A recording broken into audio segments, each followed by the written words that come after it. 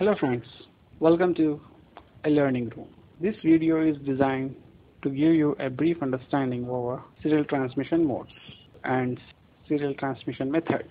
First we will see the purpose of synchronization for data communication and the methods available for data transmission. Whenever a device is required to transmit data to another device, there should be some mutual agreement between the two devices. That is, the receiver must know how to read the receiving data, where the data begins and where it ends. For this purpose, we need to have a synchronization method. Synchronous and asynchronous transmissions are the two different methods of transmission. In synchronous transmission method, data transmission is synchronized by a clock. Here we require of two signals. One is pulse on one signal. It is called clock or strobe, and another is a data signal. So the pulse on the clock strobe indicates when the data is to be taken or when it is ready. The advantage of a synchronous transmission method is lower overhead and the greater throughput. Since we have a separate signal for synchronization, there is very low overhead and thus the throughput is also more. Practically all parallel communication protocols use synchronous transmission. Synchronous transmission sends data as one long bit stream or block of data. Synchronous transmission is faster than asynchronous because very few bits has to be transmitted, that is only data bits and no extra control bits. If you see here the sender and a receiver, they have two signals. One is clock and data. So with respect to clock, the data will be read at the receiver end, and there will be some mutual protocol between these two, and when will be the data is ready and when it is not, and when a data is finished, a data byte is finished, and when it will starts. Right.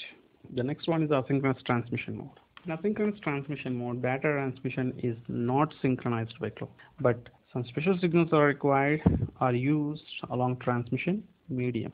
Only one signal line is enough, and there is no required of any clock signal here. Receiver uses transitions on this signal to figure out the transmission bit rate and timing. The most common asynchronous transmission use start-stop signaling. So before it starts the communication, it will send some level of transition to indicate that the transmission is going on. It could be more than the width of the actual bit, and it will have some special length of character at the end to indicate the end of the data frame. It is well suited for applications where messages are generated at irregular intervals, relatively slow due to added control bits.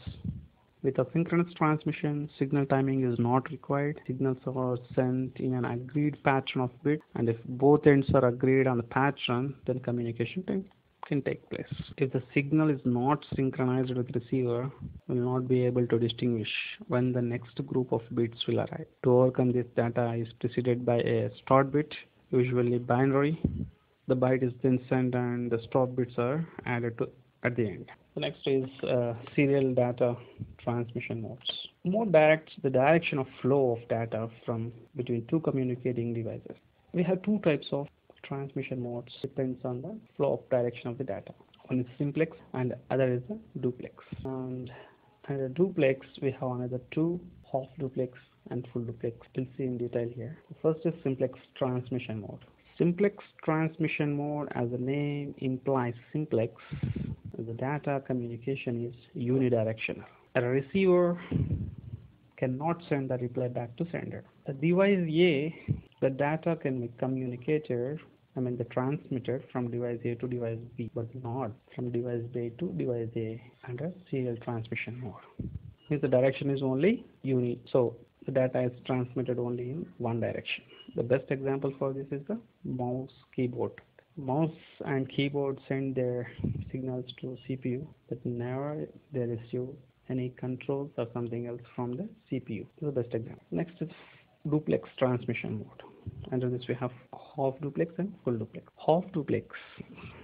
In half duplex transmission mode, data communication is bidirectional. Then in the case of simplex it is unidirectional, but here it is bidirectional.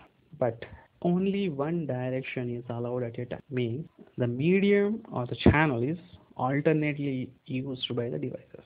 Means if one device is using to transmit the data, the other and the device B cannot use it for transmit data at the same time. But after completion of that transmission done by the device A, device B can again do that. So while device A is transmitting, device B cannot transmit. It will be in a receiving mode only. Similarly, when device B is in transmitting mode, the device A cannot transmit. It should be in a receiving mode. But as you see here, both directions are possible, but at a time only one direction is allowed. But here in full duplex transmission mode, data transmission is bidirectional.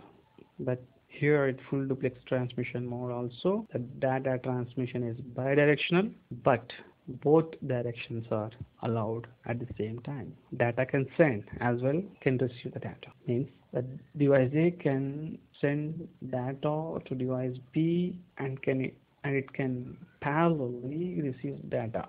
Similarly, device B also can send and receive data at the same time. Full duplex will the throughput. The throughput in full duplex is more compared to other transmission modes. So these are the more transmission modes available in serial communication. Thank you for watching this video.